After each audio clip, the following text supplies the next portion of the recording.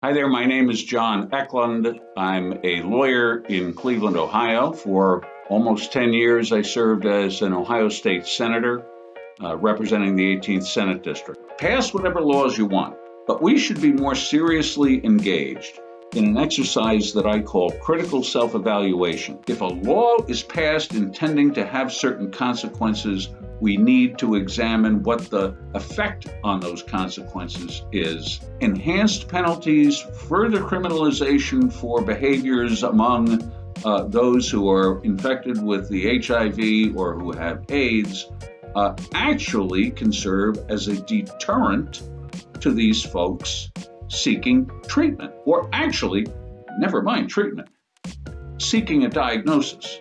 Now, that's a very, very bad situation. Human knowledge, human understanding of circumstances expands over the course of time.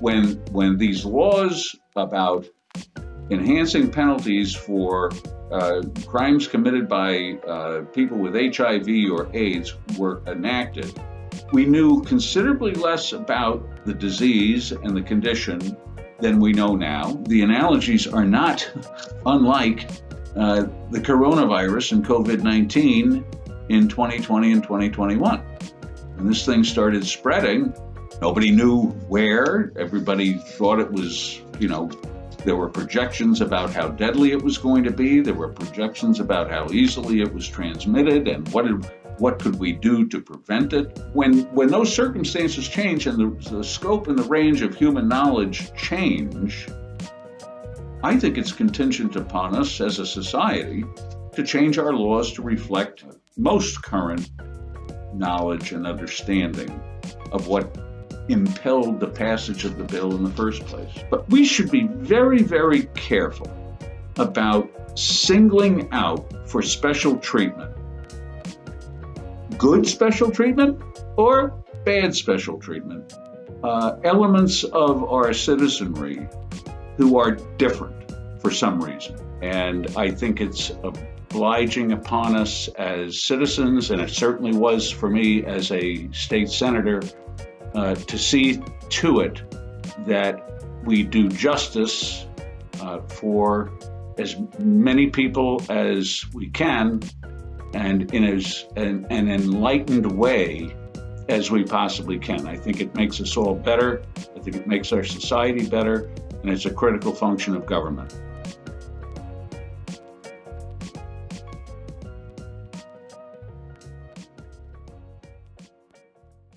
I'm trying to imagine a time when keeping a secret or hiding information helps public health, and right now I can't think of anything. Public health relies in large part on public being informed.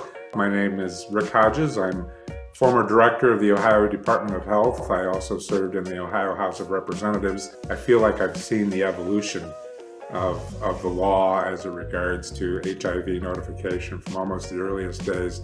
I think the current laws exist because back when they were first enacted, it was a very different world. AIDS was considered to be a new, deadly, and pandemic disease 30, 40 years ago. But today, things have dramatically changed since those laws were first passed. It is like a chronic disease where people can live full and happy lives. There's really no reason right now to treat AIDS any different than you would treat hepatitis or tuberculosis or any other infectious disease. By treating the diseases the same way, we're treating the people the same way. This is a human issue that affects us all, regardless of which side of the aisle we're on. It's unfair to burden a certain population where we don't burden another population. And finally, I think it really, in a way, discourages people from coming to terms with their diagnosis, for seeking treatment, and for seeking help when the threat of a felony conviction is looming over them. I don't think it's good for anybody. I always say, secrets do not help me. And I think we need to encourage people to be open, seek treatment, and to live full and happy lives with their friends and families.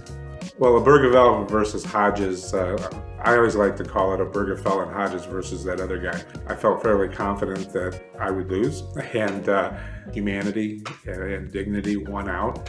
I wanted to make sure that people didn't have to wait a moment longer to enjoy the right to be married. We're all created equal. We're equal in the eyes of God and in the eyes of law, and we all need to be treated with dignity, so that no matter who you are or who you love or how you feel or what your DNA is, you're special, you're important, and the laws need to reflect that.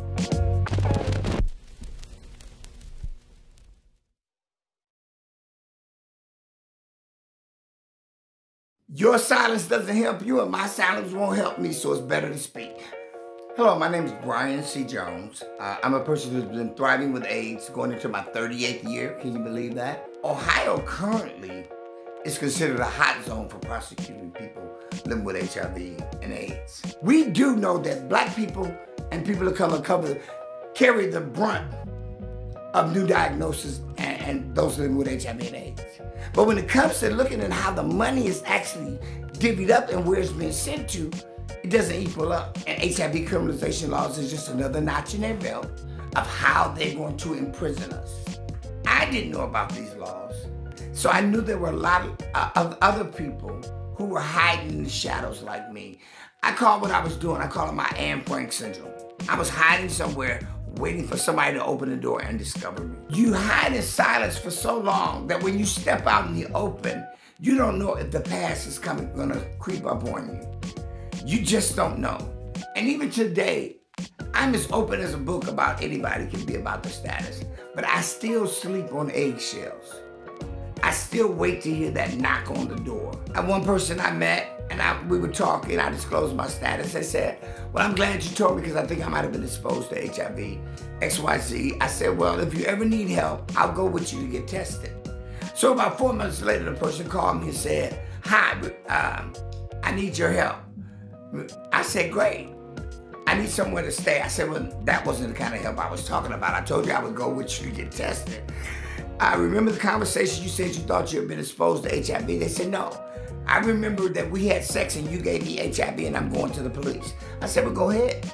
Because we would have had to done at least hold hands. So you go right ahead and think you're going to do that. But just the fact that they thought that they could do that, it made you realize that a lot of people are being incarcerated just on a lie. But people living with HIV currently under the law that we have now, you're guilty until you prove yourself innocent and you have no defense. The fact that we as people living with HIV and AIDS just want to touch, just want to hug, just want to hold and feel human.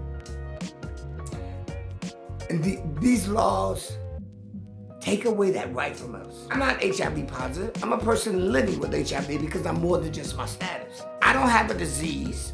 I have a virus. I didn't get infected. I contracted HIV. We're making sure that we can't transmit HIV to other people, but we're still being prosecuted. We're still being persecuted. We're still being ostracized in a major way. I'm gonna speak, and I'm gonna continue to speak for people living with HIV because this is our fight, and I'm tired of asking permission to do the work that I need to do.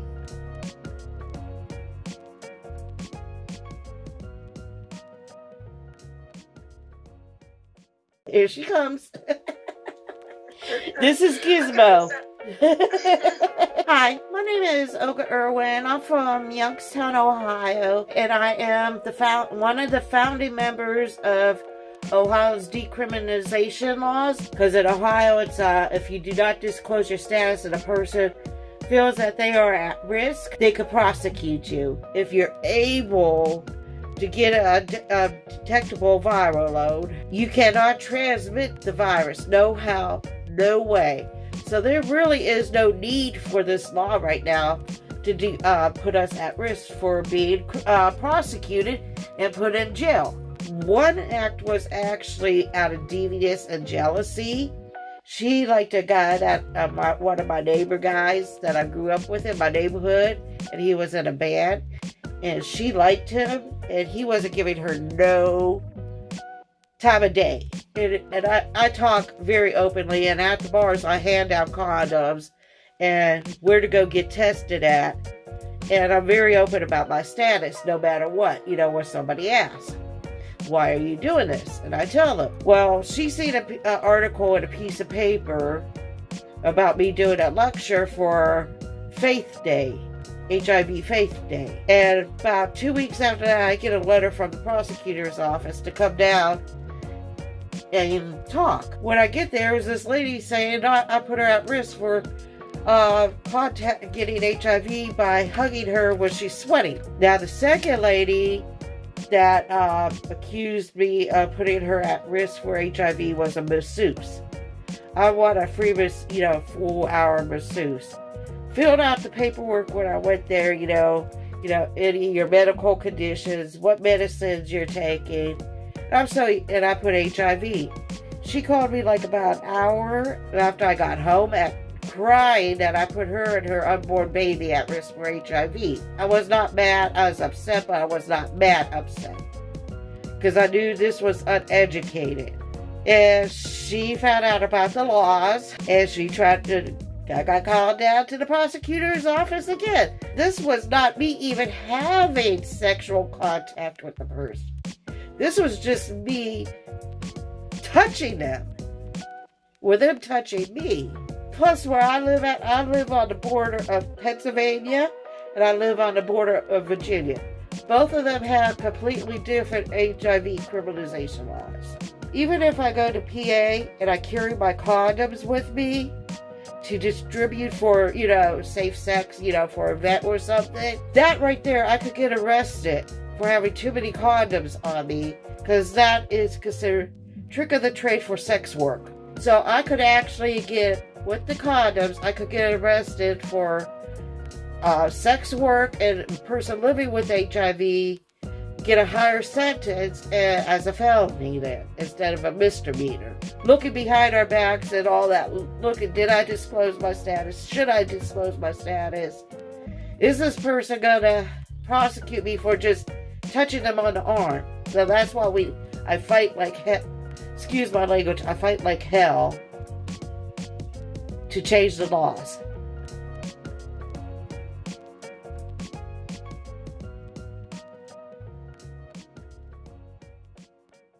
My name is Francesca Schumann. I live in Columbus, Ohio. I am a trans woman, so now it's 21 years I've been living with HIV. Why are we criminalizing HIV with archaic laws on the books from the 1980s that have been disproven by science? When a person has an undetectable status, which means your viral load cannot be detected, like that you are untransmittable. That means you are at 99.99999% of not transmitting the virus to someone else. If you are known to be HIV positive, you can be arrested just for loitering. Waiting on a friend can be considered loitering. If I'm walking with you and we're just having a conversation, if someone knows I'm HIV positive, they can say I'm soliciting you for sex and go to jail, which is loitering and solicitation. We as HIV positive people have to be in charge of proving we told our status, whether that's via a text message, an index card that is signed that we keep forever in a file. I have text messages going back from 1999 and keep it somewhere safe, whether that's with the case manager and your file at the agency, whatever. Find a safe space because it becomes on you. Unless it was a meeting I was attending, I wasn't going. Unless I knew there were people around there who knew my status and were for me, I was not going. I would have to have people go to the grocery store with me because I was in so much fear. And we need to educate people. We need more education. We need to eliminate the fear so that people can find themselves sex-worthy once again. People are sex-worthy. We are created to have sex, enjoy sex, be loved, be in love, be valued, be seen, be heard, be held, be touched. Of course, we have a right to pursue happiness. So I encourage you to go chase your happiness. Get your happiness. Let's talk about what you learned. How did this help you? What What changed to motivate you to join our fight to decriminalize HIV?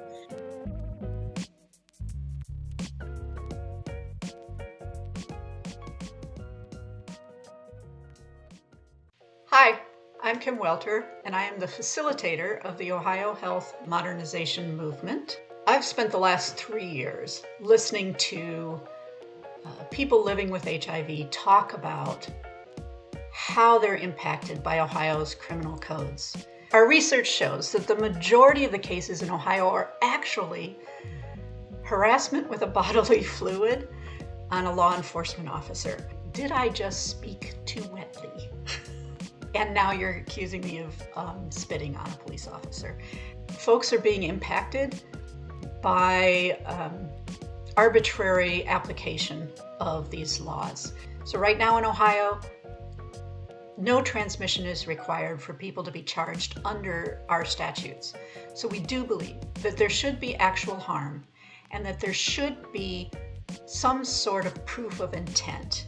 Did the person try to do something to prevent transmission? Are they undetectable? Were they using a condom? Were they engaging in activity that doesn't have a scientific chance of passing the virus on to somebody else? All of those things should be allowed to be taken into consideration in a courtroom, and currently they are not. There also needs to be clarification about what it means to disclose. How do you prove you disclosed? If you told somebody, how do you prove that? Would modernizing the criminal code in Ohio solve all those problems? No, but it will go a long way to helping people who are living with HIV get in care, stay in care, reduce stigma, and allow them to enjoy life.